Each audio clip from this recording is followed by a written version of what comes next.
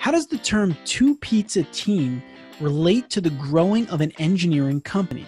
Well, in this week's Engineering Managers 80/20 Shorts video, CEO and founder of BigTIme Software, Brian Saunders, is going to tell us exactly how it relates. Brian works with many engineering companies and helps them in their growth.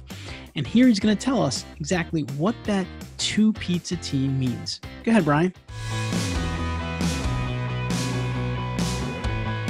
Yeah, you bet. It comes from Amazon. Bezos talked about having every great thing kind of being developed by a team that you could feed with two pizzas, right? And so, and it's an exciting moment. It's that you've already made the jump from working for somebody else to kind of building your own business.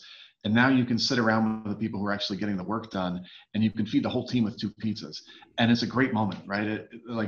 You really enjoy being it. And for BigTIme, our whole goal is to help you preserve that excitement of a two pizza team. But how do I get that to be two of those or three of those or four of those? And how do those teams work together? And how can I keep that energy in a two pizza team and still grow to 50 or 60 or 200, engineers? And I think that's the challenge when you're talking about growing a successful, well-regarded engineering firm that keeps its people energized.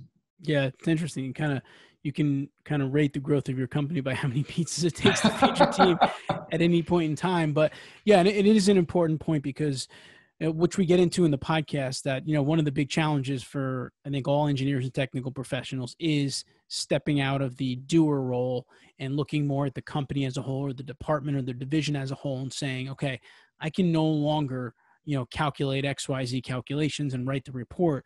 I need to make sure that these two or three individuals are all writing the right reports and doing the right things on their projects. And that makes the difference. You stop thinking projects and start thinking people. That's just a fundamental shift. There you go. There you have it. All right. So once again, Brian Saunders, CEO and founder of BigTIme Software. You can hear the entire civil engineering podcast soon at civilengineeringpodcast.com.